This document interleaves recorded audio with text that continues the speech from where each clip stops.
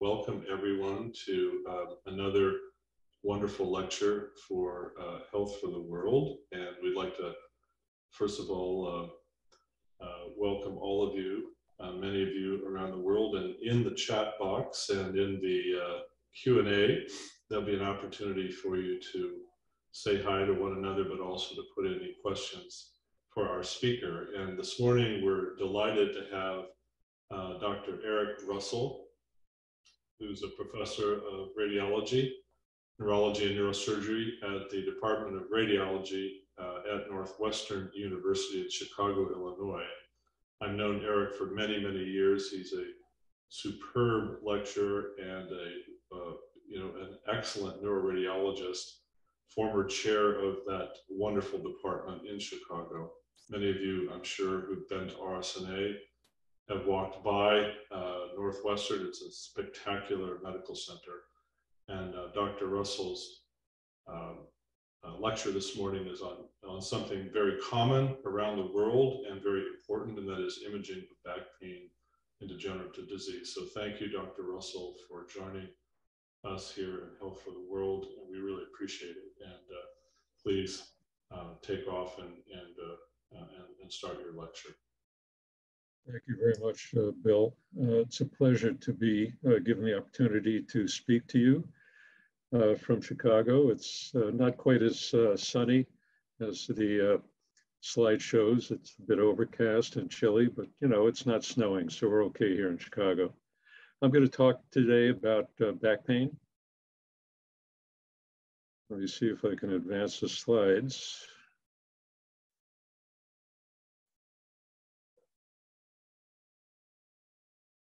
I have nothing to declare. I'm going to talk primarily about degenerative disease. I may touch upon a few related conditions as Sandy Fernbach. As time permits, but we're going to concentrate on what is the most common causes of back pain. And back pain not only costs us in our own lives, but it costs society because of the disability and productivity loss that accompanies severe back pain with people who are unable to work and function in society. And you can see maybe $12 billion a year is spent on this in the United States, but less than 28% of low back pain cases are severe. Although most of the severe cases account for most of the disability. And one of the topics that we're going to talk about is the fact that we don't need to do imaging for everybody who has back pain. Acute back pain is often self-limited, will resolve after several weeks, and imaging is not necessary, and we'll discuss that. There are mechanical causes and there are non-mechanical causes.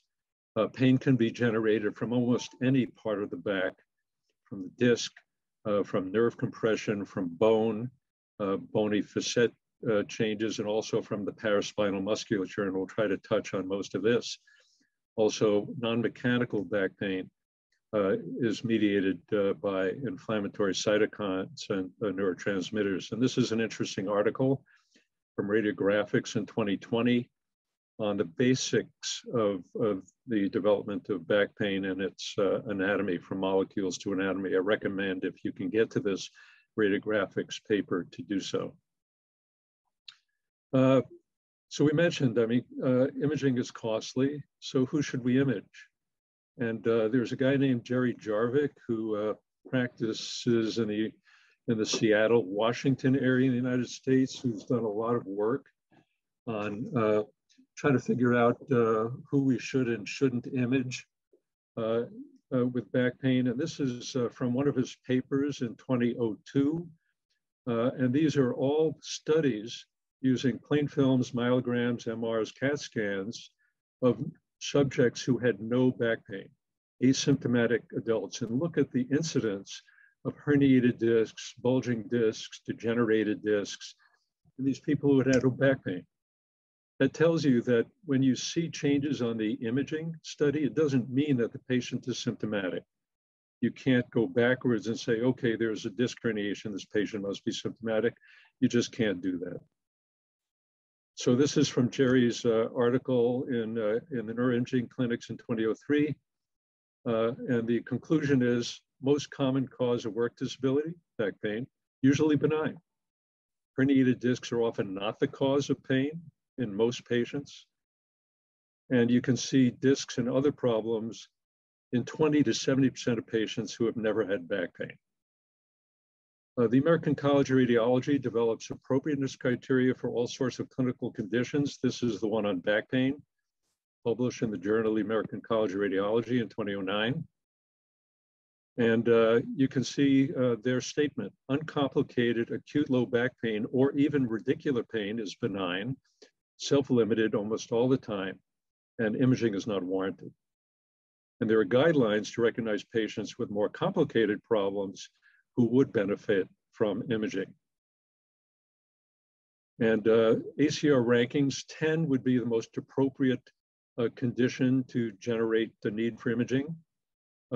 This uncomplicated acute low back pain is ranked at 2, which is almost as low as you can get, unless there are what are called red flags. With red flags, we consider doing imaging up front. And these are some of the conditions that if the patient presents with back pain, you might want to do imaging up front instead of waiting 6 weeks. Cancer history, fever, immunosuppression, IV drug use, people on steroids, older patients, patients with osteoporosis, and certainly with focal neurologic deficits with progressive or disabling symptoms. Of course, Cauda-Equina syndrome would generate the need for an MRI. So modalities, we're going to talk mostly about CT and MR. We may show a few radiographs and maybe I have 1 myelogram involved.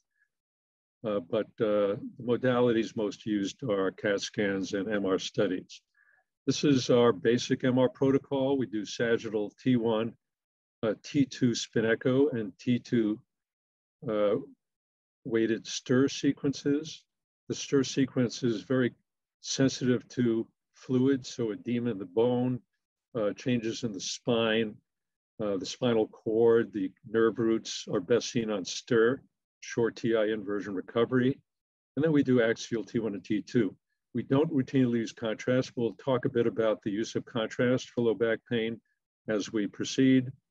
And we may use gradient echo studies to look for hemorrhage. We may use diffusion sequences to look for ischemia in the cord, particularly in the conus, but those aren't part of our routine protocol. So bone degeneration, reactive changes may be associated with pain generation. And we can use all modalities to evaluate that, although bone marrow signal is best seen on MR, and in some cases, bone detail is best seen on CT. Bony changes include what are called Modic changes. This is a picture of Mike Modic. I'm not sure if he still looks this way. His beard is probably whiter. But he's sort of given credit, even though he wasn't really the first one to talk about marrow signal changes adjacent to degenerated discs. He's given credit to the point where we have a classification that almost everybody uses. So these are Modic type 1, Modic type 2, and Modic type 3. Type 1 is felt to be a more active process where you have bone marrow edema to a degenerated disc. So on a T1 MR, you'll see low signal, high signal on T2, and it's a sign that there's marrow edema and vascularity. And at this point, there may be innervation from sensory fibers that may sense what's going on and be pain generators.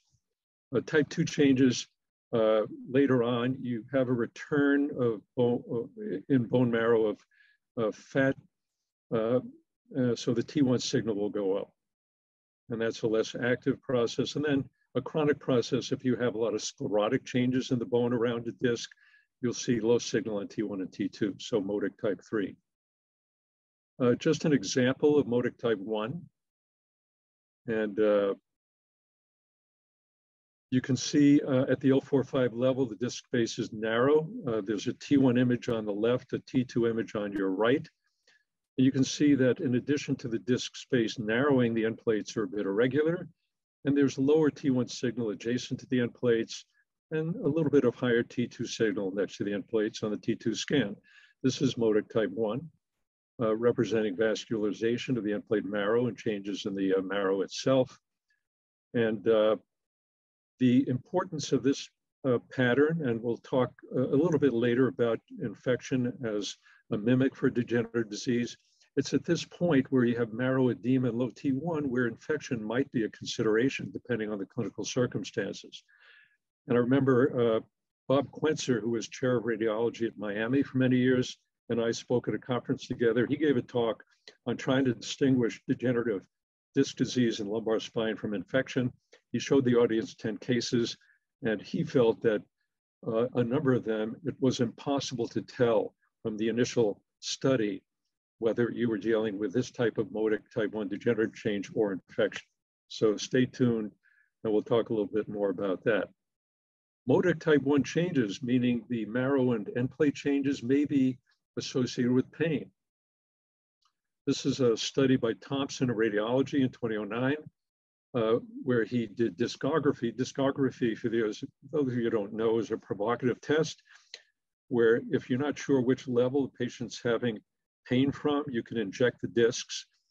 A normal disc should elicit no pain when you inject contrast into the center of the disc, whereas an abnormal disc may be a pain generator. And if you inject the disc and the patient says, "Hey doc, wow, that hurts and that's my usual pain," then you can be pretty sure that that may be the level that the pain is being generated from in that patient.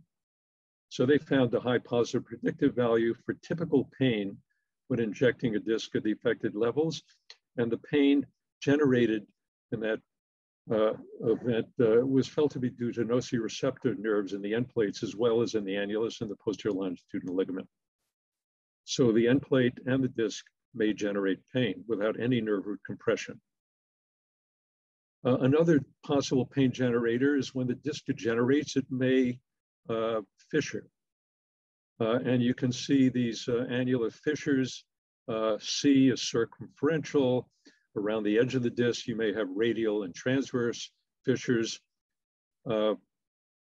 These used to be called tears, but that's a pejorative term. When we talk about nomenclature, I'll get more into why we don't call them tears anymore. But type 3 transverse fissures, where you often have fluid at the periphery of the disc that can be recognized on T2 MR, may be associated with pain because the annulus is innervated. Just an example, this is an MR T2 sagittal on the left and a cryomicrotome of the spine on the right, taken from a paper by Leo Cervianchi, who I actually helped train as a resident here in Chicago at Rush, showing in the upper lumbar region on the cryomicrotome, you can see the central nucleus and no changes in the white annulus. That's a normal disc. But lower down, you can see the darker nuclear material has extended into fissures in the annulus, anteriorly, posteriorly, etc. And on the T2 MR, you can see there's relative dark signal in the L4-5 disc. The normal disc on T2 images is brighter, typically, as you see in the upper lumbar region on the MR. There's a herniation at L5S1. You could ignore that for a bit, but that bright T2 signal at the back of the disc is fluid in an area of an annular fissure. And this fluid signal may persist for years. And if you give contrast, they will enhance, and the enhancement can last for years. So annular fissures, high T2 signal, the enhancement, if you do contrast, can last indefinitely. So it doesn't mean that the fissure is acute. And the T2 signal enhancement doesn't necessarily therefore correspond to an acute problem. But this can be an independent pain generator. Granulation tissue brings nerve endings into the disc. And this high T2 intensity zone, when you do a provocative test, may generate concordant pain during discography. Just an example of a relatively normal disc in cross-section with a nucleus and annulus, and in this case, a herniation of nucleus through the annulus. compressing a nerve. Certainly nerve compression can generate pain. We'll talk more about that. But this is an old cartoon from the American Journal of Neuroradiology. I apologize that the cartoon is cut off at the bottom, but the classic conundrum is what we're looking at when we see the disc looking abnormal in cross-section. Is it a bulging disc or is there a herniation? On CAT scan, it may be harder to tell than it is on MR, and we'll get into that. But here's somebody going to the top of the mountain, consulting with the guru, saying, geez, what is it with you guys? You're the third one up here, said the guru. This week, the same question, is it herniation or bulge? So obviously, Dr. Murtaugh thought this was a pretty universal conundrum. So this is from the American College, the American Society of Neuroradiology, the American Society of Spine Radiology, and the North American Spine Society, which is not a radiological organization, got together and decided we need to clear this up and make some rules. So this is the accepted nomenclature. So we'll go through it because it's important. So a bulge is defined by a circumferential displacement of disc more than half the disc margin. So that's a bulging disc. Anything more focal is a herniation if there's a contour abnormality. A herniation is a localized displacement of the disc beyond the edges of the vertebral body, the ring apophysis.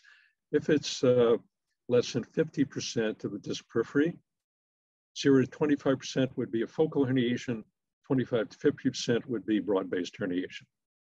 If it's a herniation, there are various types. If it's contained in the annulus and doesn't come out, it's a contained herniation, or you might call it an intraannular herniation. A protrusion extends beyond the edge of the annulus. And how do you distinguish protrusion from extrusion? It's not based on the size of the herniation. The protrusion is defined as herniation that's broadest at the base of the annulus and tapers more peripherally. An extrusion is if there's disc herniation where a segment of the disc is broader away from the disc annulus than it is where it's contiguous with the annulus. And then if you have an extruded disc, if it migrates, you call it a migrated disc. It may go up, down, or laterally. And if it's detached, this herniated nucleus from the disc margin, it's a sequestration or a sequestered disc. So this is accepted nomenclature so that hopefully if people apply this, we're all talking the same language when we look at each other's reports. One advantage of imaging is the clinician may, if a patient has radiculopathy, not know exactly which root is involved. So for example, here you see a little paramedian disc herniation at L4-5, it's compressing the L5 root, but if that herniation were more lateral, it could compress the L4 root. So imaging can often distinguish which level is compressing the root because roots may be compressed at more than one level. Disc herniations are usually paramedian, not midline, because the posterior longitudinal ligament, which is relatively thin at the back of the vertebral body and over the back of the disc, will push the herniation to one side or the other. Although if the disc is apt to do it, it may push the posterior ligament and present in the midline, but that's less common. Most disc herniations are at L4-5, not L5-S1, and they're pretty uncommon above L2-3, but they do occur. In the old days when we did thin section CAT scans, back when CT was invented, you could only do one cut at a time, believe it or not. We often would not do the whole lumbar region and settle for the lower three lumbar regions because of time constraints, and we would miss occasionally disc herniations higher up. CAT scans are pretty good for disc herniations. Disc is very bright, brighter because it attenuates X-ray better than muscle. It's not as bright as bone, so you can tell the bone from the disc. And the nerve root sleeves have a lot of CSF, and the thecal sac has nerve roots, but a lot of CSF, so they're darker. And the epidural fat is very dark. So the fat presents as a good contrast media. And you can see this left posterolateral disc herniation, and it's broadly based, so it's a protrusion, not an extrusion. So this is a foraminal disc herniation, a protrusion that's obscuring the root and compressing the root in a patient who presented with left-sided radiculopathy. On the other hand, midline herniations may be a little harder. We do have the normal level on the right, the abnormal level on the left, and you can see how dark the thecal sac is on the normal level on the right. It's not as dark at the abnormal level on the left because there's disc material that's herniated in the midline. So you don't have a clue that the epidural fat is displaced on one side. So on CT, these are tougher to distinguish unless you're looking from one level to the other, and then you can tell what's going on. MR, much easier. This is sagittal T2 and axial T2 MR, and you can see a bright herniated disc, sort of paramedian to the right, severely compressing the thecal sac on the axial scan. One thing about disc herniations, we said that degenerated discs are often darker than normal discs, but herniated fragments may maintain their hydration and they may appear brighter than the parent disc, as you can see in this case. Just another example to distinguish on a T2 sagittal MR, normal discs that are basically bright at all levels in this patient, except for horizontal darkness, which represents a fibrous cleft in the disc that's also normal, but the bulk of the disc is normal and bright. But the L4-5 and L5-S1 discs are dark and degenerated, dark on T2 because they lose water content. They become desiccated. And if you look again, you can see a little bright signal at the back of each of those desiccated discs. Those are fluid accumulations in areas of annular fissuring. We talked about the annular fissures before. So here's the question, protrusion or extrusion? Well, it's a very large herniation, but again, even in the axial plane, the disc herniation is broader at the back of the annulus than it is more posteriorly. So this is a large protrusion. Even though you would think, hey, it's extruded through the annulus, that's not the nomenclature. This is termed a protrusion. And in fact, I don't know if I can do this without advancing the slides. I have trouble at times, but can you see the brighter disc, which is still somewhat hydrated in the nucleus extending through the annulus? I like to call that the track sign, or the, we'll talk about that a little bit more, but it's useful to look at that anatomy in the disc when you have more subtle cases of disc herniation. A streaming sign is what I like to call it, because the nucleus is streaming toward the area where the annulus is disrupted. Another thing that I find very helpful, apart from the signal changes that we'll discuss, is in the lumbar region on the T1MR, fat is bright, and epidural fat tends to be prominent in the lumbosacral junction region, not so much higher up where you don't see much fat behind the vertebra. You see a little bit behind L3, see the bright T1 signal behind the vertebra, that's ventral epidural fat. If you see it, it should be equally thick at the top and bottom of the vertebra. Notice at the L4 level where there's grayness coming down from the L3-4 level, that's an extruded and inferiorly migrated disc. The fat is preserved inferiorly, but you don't see it up on top. So if you don't really see the disc, if you see the fat isn't equally distributed top and bottom, something's wrong, and take a closer look. You can see also in this case that the disc is coming through a disruption in the posterior inferior part of the annulus. That's how the nucleus ended up extruding inferiorly. And notice on the STIR sequence, the disc fragment is brighter than the parent disc. We did say that hydration may be maintained for a longer time in the extruded disc, so it may have variable signal. Notice also on the axial T1 with the arrows that this disc is migrated into the area called the lateral recess. The lateral recess is the area medial to the pedicle. So if this is the L4 pedicle, this is the L4 lateral recess, and the L4 nerve root, which you see here, is severely compressed. This patient had a foot drop because of the L4 root may be associated with motor dysfunction leading to a foot drop. Lateral recess, one place you always need to look on MR. We talked about the streaming sign. In this case, it's helpful because you don't really see a big disc herniation. On the left, you see a T2 weighted axial, on the right, a T1. Notice the T1 just shows the disc is uniformly gray. And if you're really paying attention, you might see a little bit of a contour abnormality, a convexity of this part of the disc. And you may see that the fat near this root is a little bit encroached upon relative to the other side. It's a subtle finding. On the T2, you can see, though, this streaming sign where the disc that's still hydrated, the nucleus, has streamed through the fissure in the annulus all the way to this point where the contour defect is, and this root is compressed. So in subtle cases of contour abnormality, if you didn't pick it up on the T1, look at the T2. Look to see if the nucleus is streaming in the area where there is likely a small contour defect. So you might call this an intraannular protrusion. This is a cryomicrotome on the right of streaming nucleus extending to the posterior midline of the disc. You can see the arrows. There's only a minimal contour abnormality posteriorly. A CAT scan would almost always miss this and call it maybe a bulge. On MR, again, you can see on an axial T2, there's hyperintensity in the area of the annular fissure, and there may or may not be disc in the area of the fissure. Far lateral herniations are important to note in a report. When they're this far lateral, you can't really operate them through a laminectomy. It requires a far lateral operative approach. You can see this huge disc herniation that's obliterating the fat around the root, which you see normally on the right side.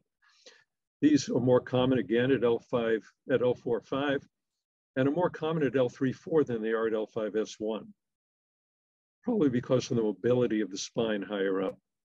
They tend to occur in the 50s, men more than women, and the dorsal root ganglion lives in that area, so that may be associated with exquisite radicular pain.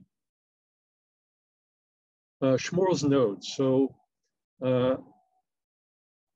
initially described by a pathologist, Christian Georg Schmorl, a German pathologist in 1927, as the herniation of a nucleus through the cartilaginous and bony end plate into the vertebral body. It's thought maybe axial loading causes these. They're often seen without any acute symptoms because they may not be apparent and come to light when the patient becomes symptomatic from them, if they ever do. But they're extremely common on imaging and they're worth commenting upon. Some generate pain, especially you'll recognize it if the patient presents with back pain and you have a Schmorl's node, this end plate depression with on MR marrow edema around it. That might be a clue that it's recent. Symptomatic Schmorl's nodes are probably due to inflammatory response in the marrow adjacent to the injured end plate. Remember, the vertebral bodies are extremely vascular. Vertebral veins communicate through a dominant central vein at the midvertebral level with the Batson's ventral epidural plexus. And if you inject the vertebral body, you'll fill the veins in the venous plexus. So these are very vascular structures. This is a picture of Christian Georg Schmorl. Hope I'm pronouncing that correctly. Interesting because he was the director of pathology and anatomy in Dresden, Friedrichstadt, and he died several years after describing Schmorl's nodes, believe it or not, from a pinprick doing a section in his path lab from blood poisoning that obviously they had no antibiotics to treat at the time, a tragedy. But from Resnick's radiology, you can see a central Schmorl's node with nucleus extending into the end plate, just a fairly typical plain radiograph with multiple anterior superior end plate Schmorl's nodes, each associated with a bit of sclerosis around the margin. So this is a conundrum. Here's a CAT scan. You can see the herniated disc on the left compressing the nerve root, and there's a defect in the end plate next to it.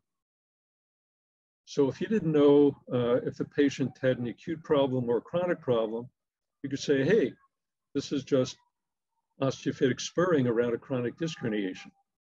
But if this patient had an acute injury, this could be an acute peripheral Schmorl's node associated with an acute disc herniation. And on CT, hard to tell. On MR, perhaps edema in the vertebral body might distinguish. So sometimes it may be hard to tell in a case like this. Just a diagram from ChiroGeek. So chiropractors do pain medicine, and many of them are very good at helping patients. I don't want to cast any aspersions, and they do order imaging studies. You may see imaging studies, but this is from an online publication showing the innervation of the annulus. And you can see that the sinovertebral nerve supplies the posterior disc annulus and the posterior lateral annulus, also the posterior longitudinal ligament. So there's a lot of innervation here that may be associated with pain generation from discs. So discogenic pain. About 40% of cases are thought to be due to pain generated from the disc, non-radicular pain particularly. Degeneration exposes the nucleus and to macrophages, and you get inflammatory changes which excite the nerves which activate the pain pathway. Remember, I told you that we don't routinely do contrast imaging for routine lumbar spine degenerative suspects. In this case, we happen to do contrast. So we have an axial T1. Notice the fat is bright, as it is on T1 imaging. There's a bit of central spinal stenosis here with a bulging disc. But the bulging disc has a bit of a contour abnormality. It's more prominent convexly posterolaterally on the left, and we don't see fat between that and the root. This patient had a radiculopathy on that side. Contrast will show the enhancement in the annulus. This is an annular fissure with reactive granulation lighting up with contrast. So is the pain related to the root compression, or is it related to nerve fibers in the annulus that are inflamed? May be hard to distinguish, but contrast can show you this much better than non-contrast MR. We just don't choose to do it because of the expense and the need for a contrast injection. This is a discogram. I used to do discograms, believe it or not. They're helpful clinical tests. The imaging studies aren't very helpful typically, but they may support certain theories about what's wrong with the patient. This patient had left-sided radicular pain and localized pain in the back. The axial T1 image shows asymmetric loss of fat posterolaterally. The contrast image shows enhancement in a broad area in the disc, indicating that there's annular disruption and inflammation. And we did a discogram. So down here, we can see a normal discogram. The contrast is centralized, it's injected into the nucleus. It shouldn't go peripherally. The level above where we see the MR and the CAT scan, that's where we did the contrast injection that elicited the patient's pain. As I was injecting contrast in the disc, the patient said nothing. When I saw under fluoro that the contrast went toward the left, the patient said, that's my typical pain. And we did a post-discogram CT showing that the contrast actually extended through the annulus into the area of enhancement on the pre-discogram contrast-enhanced MR. So this was all concordant with where the patient's pain was generated, and they were confident that that was the pain generated. This was a case where we happened to do contrast on an unoperated back. Contrast is very helpful in post-op cases in distinguishing scar from recurrent disc herniation. We're not going to talk a lot about it. We'll talk a little bit. But here you can see this patient has an inferiorly extruded and migrated disc fragment that's maintains its hydration. So on the T2 image, it's bright. It's gray on T1. And on contrast, you can see peripheral enhancement. So when we're doing post-contrast scans for post-op, we think, okay, well, the disc won't enhance and the scar will, if we're doing post-con MR. And CT, see the same thing. However, unoperated disc may enhance, particularly peripherally, because if the disc fragment has been sitting there for a while, it develops peripheral vascularization. So this unoperated disc fragment is enhancing peripherally because the body is trying to resorb the disc by inducing granulation at its margins. And over time, this disc may resorb. And you may see cases occasionally. Just a minute, I better not let this reboot. Sorry about that, I'm working in the hospital. So you may see a large disc that disappears over time without surgery. This is a recent case, a 70-year-old man with recurrent radiculopathy. They thought it was right L3-4, so they operated and did a foraminotomy on the right. He comes back again with similar pain, and now they're not quite sure what level it's coming from. They think it may be L3-4. So this is a post-op study where we did contrast. You see T2 axial left, T1 pre-contrast mid right, and T1 post-contrast top right at L3-4. On the bottom, you see post-contrast T1 images only at L4-5. So we can see at L3-4 that there's disruption of fat around that right L3 root and around the annulus. And the post-contrast scan shows extensive enhancement around that root. This is post-operative scar. There's no negative defect to suggest that there's a new disc herniation in that area. And we know that if you reoperate on a root that's symptomatic, let's say the right L3 root, that's covered in scar, you may not see any advantage, and it may actually worsen the situation. Occasionally, if you're careful, you could try to decompress the root or fuse that level without operating on the scar, and that reduction in motion may help that root recover. But in this case, we have an enhancing annular fissure at an unoperated level, and you can see the edge of the enhancing fissure is right up against the L4 root. So is this an L4 radiculopathy in this patient? Is it a recurrent L3 related to scar? These are the situations that can be helped by using contrast. And I'm still not sure which is his pain generator. Normal variants that could occasionally look like disc herniations. One of them is a conjoint root sleeve because it produces asymmetry of fat at the level where the roots are exiting the thecal sac. The nerve roots are individual and exit their normal levels, but there may be a root sleeve that joins both roots at the exit point from the thecal sac, as you can see here on the right, indicated by the number 4. So the roots are exiting their correct levels, but at that level, you'll see more fat around the left-sided root sleeve than the right, because the right side is broader. And if you see asymmetry in fat, it may make you worry about a disc herniation. This is an axial non-contrast CT in a case of a conjoint root sleeve. Notice the arrow is pointing to the root sleeve at the level where you can see the conjoint root sleeve best. On the left, you see fat lateral to the thecal sac, medial to the pedicle. This is the lateral recess. On the right, very little fat. You do see some fat ventral to that grayness where the fat is missing. If there were an extruded disc in lateral recess, you probably wouldn't see that little thin layer of fat because the disc would obliterate it. And as you go down, you can see the asymmetry, and down here, you can see the root sleeve separating. So this is a normal variant, nothing to do. Just don't mistake it for a herniated disc and suggest that somebody treat it. Another mimic, if you would be a prominent venous plexus. I mentioned how vascular the vertebral bodies are. Here you see a soft tissue mass in the ventral epidural space.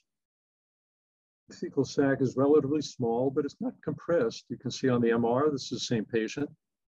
There's a huge basivertebral venous channel that drains all the veins in the vertebra toward this Batson's plexus. These plexi tend to be a diamond shaped in cross section. You can see that better on the MR. And you can see that there's fat around the margins, even ventrally. A disc herniation this big would obliterate the fat more at the margins than this venous plexus. And remember, the venous plexus is always in between the discs. These basivertebral channels are right at the mid part of the vertebral body, looking from top to bottom. Sometimes you'll see really weird stuff, like remember, these veins in the ventral epidural space may connect to veins outside the spine. Here's a huge vein connecting to an extraspinal venous channel coming through the foramen. It's obscuring fat around the root, but it's not pathologic. So if it connects to the veins in the Batson's plexus, it's probably a big vein. Look outside, make sure it connects. It's not something to treat. So be aware of that and look for it. This is not a lumbar study, but it makes a point about distinguishing disc herniations and osteophytes from other processes. Pitfall, ventral and dorsal compression is not always disc or osteophyte. I'll give you a minute to think about what this could be. Multi-level stenosis throughout the thoracic region, but notice that this could be disc and osteophyte, but this dark signal goes all the way across to the back of the vertebral body and it's much too thick. Look at the back of this vertebra. Also, there are dorsal areas of dense low T2 signal compressing the cord from behind. This is a simple diagnosis on CT, but as you can see, the CAT scan shows extensive ossification of the posterior longitudinal ligament and extensive multi-level areas of ossification of the ligamentum flava, compressing the cord. So it's important to distinguish disc osteophyte complexes in the thoracic region, the cervical region, lumbar region, from simple ossification. They may be handled surgically in a quite different way. So be aware, because it's a little harder to tell on MR that these aren't just disc herniations. Tumors may obliterate fat around nerve roots. I'm not going to show tumors except for a couple of cases. This is obliterating fat. These are post-contrast T1 images showing an enhancing mass in the right lateral recess at S1, obscuring the S1 root. But notice that the bone around it is remodeled and the foramen's enlarged. That almost never happens with chronic disc herniations. It may, if the disc is vascularized, it may cause bone resorption, but very rare. So if you see bone remodeling, particularly if you have an enhancing lesion, that's a tumor. This was a schwannoma. This turned out to be a lymphoma, sort of obscuring the rooted S1 on the right in the lateral recess, but given the enhancement of the caudate minor roots that you see on the post-contrast T1 sagittal on the right and the mass in the thecal sac, you'll never mistake that for tumor. But if you didn't have, for disc herniation, but if you didn't have all that other information, it could be a differential consideration. Let's talk about spinal stenosis. You need to look at 4 spots in each axial scan if you can see these anatomic regions at every lumbar level. Central canal, you're not going to forget to look at. Subarticular region is something our residents sometimes forget to comment on. That can be an area of stenosis between the facet joint and the disc margin. Foramen, you'll never forget. And lateral recess, you shouldn't forget, it's medial to the pedicle. So all 4 levels. Once the disc generates, you get annular fissures, the disc becomes more unstable. It narrows, the disc bulges, it may herniate, the height loss leads to instability that may secondarily produce facet instability, and the joints may sublux, leading to synovial thickening and osteophytes from the articular processes, and the ligamentum flava buckle because the disc height and the facet sublux, and they may protrude medially, and all of this stuff ends up encroaching on the areas that we just discussed. You can see here normal thecal sac. This triangular pattern is characteristic of spinal stenosis. The subarticular stenoses relative to the normal level are shown here. Just an example of an axial T2MR and a CT. They both are good at showing stenosis in different ways. Here you can see the ligamentum flava are buckled and thickened, encroaching on the sac from behind, the bulging disc from in front. You can see T2 fluid in the joint that's widened. That's a joint of fusion, indicating degeneration. And on the CT, you can see a little bit better that dark signal in disc representing gas in the disc or a vacuum phenomenon. The facet joint itself is innervated. So joint arthropathy may be a pain generator. And since it's at times unilateral, it may mimic radicular symptoms that may mimic nerve root compression. And, we talked a bit about what happens. If you get a lot of joint instability in the facets, it may allow one vertebra to slip on the other. That's called spondylolisthesis. If the facet joints being unstable cause the listhesis, it's called intact ring. Broken ring listhesis is related to breaks in the posterior elements, typically a spondylolysis, otherwise called pars defects.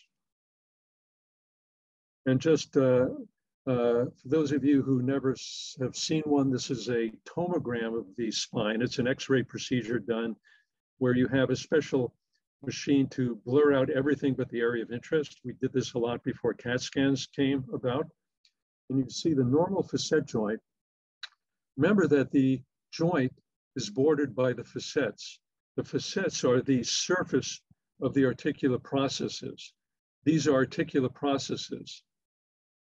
The superior facet is actually part of the inferior articular process. And this is a normal joint with normal thin cortical margins of the articular processes. Look at what happens with joint degeneration. You lose the space, you get irregularity and marked sclerosis. And here on the axial view, you can also get proliferation of synovium that may form cysts that can buckle the ligament further forward, further narrowing the spinal canal, so-called synovial cyst. This is an example, a non-contrast CT and myelography of a synovial cyst.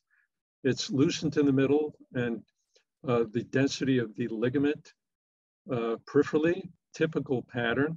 Notice it's not a disc herniation, it's not uniformly dense, and it's broadly based against the ligament. And if you do the bone window, you'll see the facet joint is degenerated. Typical synovial cyst.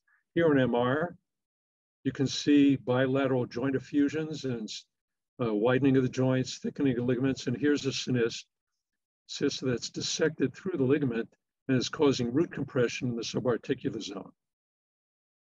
On contrast-enhanced MR, these cysts are fluid, so they're dark on T1, but they enhance peripherally because the synovium enhances. So typical synovial cysts, in this case, unilateral with severe facet disease bilaterally. Synovial cysts may bleed.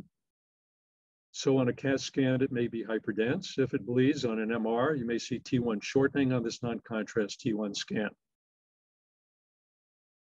Lateral recess stenosis, again, we discussed, you see root compression in the lateral recess medial pedicle, in this case related to severe facet degenerative changes and articular process osteophytic spurring.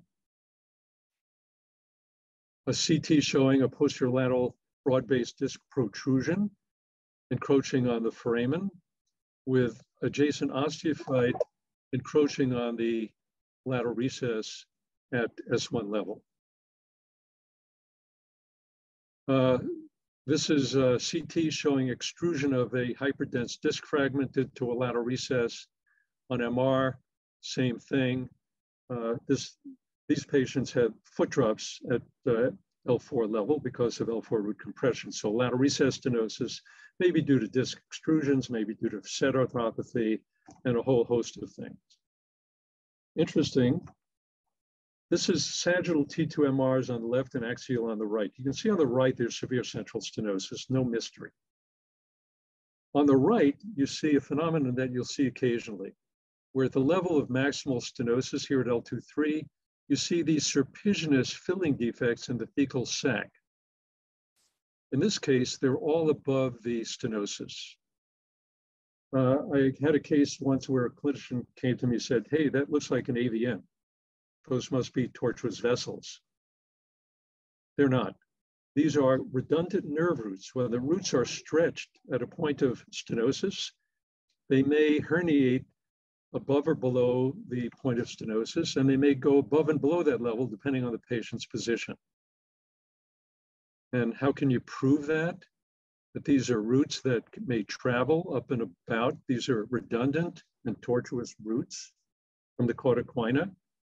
Here's a CT myelogram that we did sagittal reconstructions are. And you can see with the legs straight, the redundant segments of the cauda roots are above this stenosis and they're straight below. With the legs raised, all of these redundant root segments appeared below the stenosis. So these are mobile and they may be associated with pain. In fact, let's talk for a bit about the blood-nerve barrier. And in this case, you need contrast MR. Blood-nerve barrier, sort of like the blood-brain barrier. Normal cauda roots do not enhance. A dorsal root ganglia within the foramina enhance, but not the intrathecal roots. And these may be altered by trauma, compression, ischemia, inflammation, even demyelination. And if the changes result in a loss of the blood-nerve barrier, you get enhancement to the root. Case in point, here's another case where you have redundant roots above a severe stenosis at L3-4. And in this case, we did contrast, and you see the roots enhancing at the level of the compression. Blood-nerve barrier breakdown. So contrast can be helpful if you're not sure which level the roots are most affected by in a case of multi-level stenosis, but it's used selectively.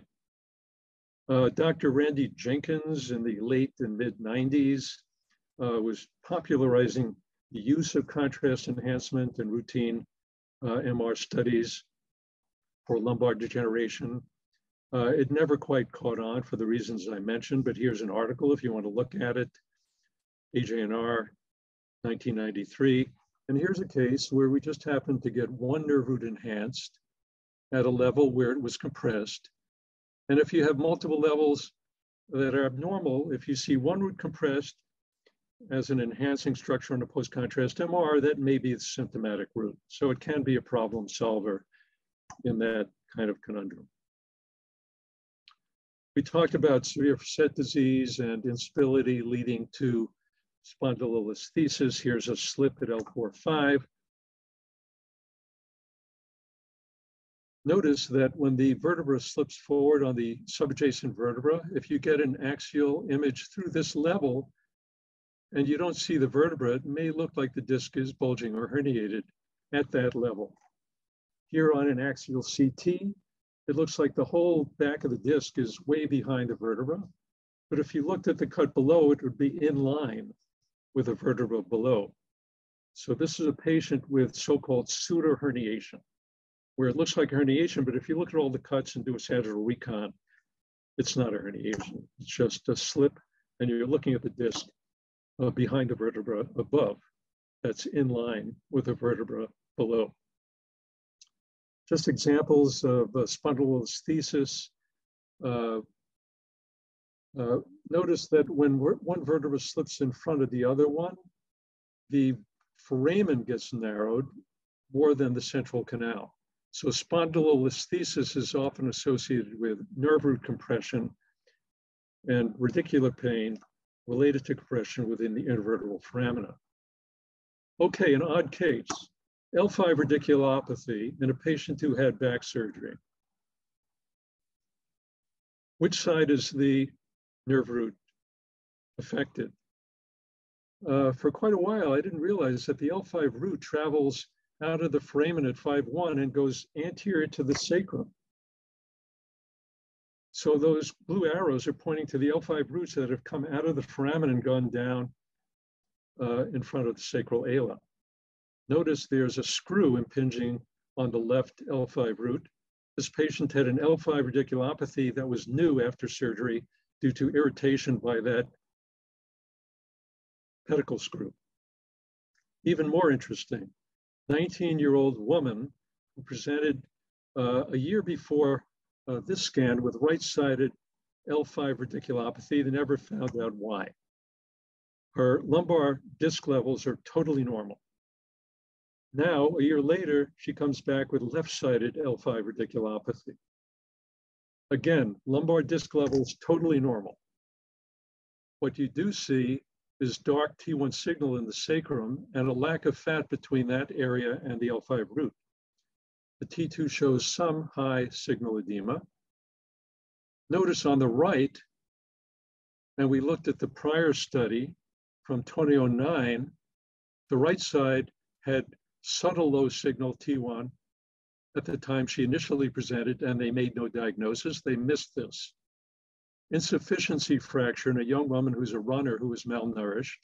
Now the fat is returned on the right. She's okay on the right, and the left side is a problem. So pay attention to the sacrum, particularly in this clinical scenario in patients with isolated L5 radicular symptoms without disc disease. Pars defects, we're not going to talk a lot about. You can see pars defects by looking at the parasagittal images. There's a break in the pars. This may happen without a slip of the vertebra. In most cases, it's harder to tell. These may look like facet joints on the axial scan, but remember the facet joint is at the disc level. You don't see the facet joint at the mid-vertebral level. You know you're the mid-vertebral level here because you see the basivertebral vein. So these are pars defects, worse on the right than the left. These are not degenerated facets. Easier on CT. Remember, if you see a pars defect on one side, it may not be bilateral, and the opposite side is stressed. So you may get stress hypertrophy and sclerosis of the contralateral pars when you have a unilateral pars defect. Both of these can be pain generators. Infection may be hard to diagnose. What you're looking for are signs of infection that don't look like Motic type 1 changes, particularly fluid collections. And of course, if you're not sure, scan the patient again soon after, or do a sample of the disc with a needle. This patient is pre-op, shows a disc herniation on the left in the S1 lateral recess. They took it out. This is 4/7. 3 months later, patient presents with back pain. And we have no intermediate imaging. Now we have a narrow disc and some Motic type 1 type signal in the end plates, low T1, high T2.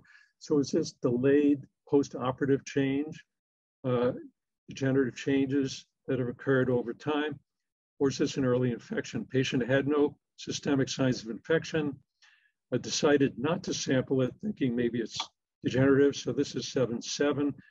3 weeks later, we did a close follow-up scan now with contrast, and you can see not only have the T1 and T2 changes progressed, but now we see an abscess in front of the vertebra and an abscess and phlegmon behind.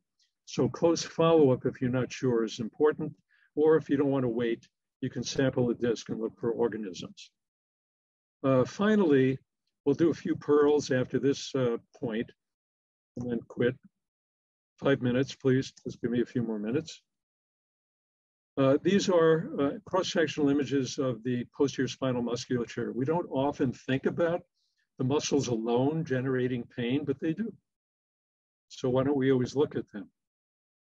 Interesting question. Maybe we don't know the names and we don't want to call them what they are. But here are the names. Superficial layer, the rectus spinae formed by the longissimus and the iliocostal muscles and the quadratus. Paramedian near the spinous process. And just lateral to it, we have multifidus and rotator lumborum. Here you see the multifidus and the rotator. These are normal. T1 image, they're all gray, look nice and normal. Interesting paper, Skeletal Radiology, 2008. Disorders of the paravertebral lumbar muscles. Pathology to cross-sectional imaging. Very important paper if you're not into looking at the muscles. 2008, volume 37. Trauma. Patient had an extensive muscle strain, didn't have a vertebral fracture, had bad back pain, had a hyperextension injury that led to flexion, extensive enhancement on this contrast T1 image throughout all of the posterior spinal musculature. This is an illustration from that paper I referenced. And another illustration, patient who had denervation atrophy of the multifidus, This can happen postoperatively if nerves are injured and may be a source of postoperative pain, or it can happen just because of nerve compression. Here you see the muscle is atrophic on this side and is enhancing. So pay attention to the muscles. Okay, 3 pearls before I quit. Don't forget to look. First, don't forget to look. If nothing is working out on your MR, you might be missing a bony lesion, because unless it's obvious, you may not see it. This is a case of an osteoid osteoma, the articular process that wasn't seen on MR. A CAT scan was done because of a bone scan that showed a hot spot there in a young patient. So if the pattern doesn't fit a negative MR, do a bone scan, do a CAT scan, go a little further. Pearl number 2, sacroiliac articulations may not be degenerative, but may produce pain if they're abnormal. This is a case of a seronegative spondyloarthropathy. There are many of them.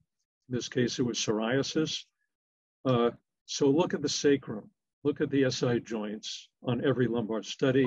You may pick up things that aren't strictly disc disease or set disease, things that you're sort of always looking for. And finally, well, next to last, I had 4 pearls, sorry. Don't forget the conus. Back in the old days of CT, we never saw the conus. Conus lesions often present with leg weakness, but they may not. The conus lesion, as you see here, T2I signal and enhancement, may present with pain first. So always look at the conus and comment on it. So you don't forget to look at it, always comment on it in your report. And finally, don't forget the aorta. I've seen a number of legal cases where radiologists got sued looking at a routine lumbar MR for missing aortic aneurysm, aortic dissection. And we're sort of trained not to really look that hard because we try to put a SAT band over things that pulsate so our lumbar images look better. So we may actually hide the aorta with our SAT band if it's too close to the spine, but sometimes it's not hidden. And in this case, it wasn't. And here's a paper from MRI Journal 2010, Incidental Aneurysms on Lumbosacral MR. So look at the aorta if you can. So hopefully that was helpful. Final message, do your best, not only to describe the findings, but find out from the EMR, if you have access to the medical record, what the patient's specific pain pattern is, and try to answer that in your report. What do you see from multiple degenerative changes might actually be the patient's pain generated. So with that, I'll stop.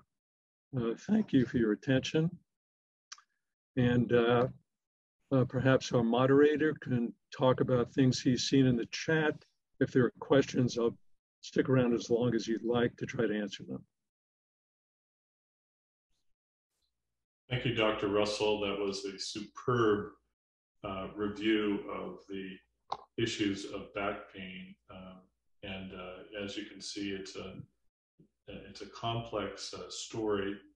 And maybe I'll start before the Q&A and just ask Eric whether you see a role for any of the sort of nuclear medicine or PET studies that might play a role in determining the source of a patient's back pain. One of the problems that I have in this area is kind of knowing where to inject, particularly in a patient with multi-level disease and back pain or neck pain.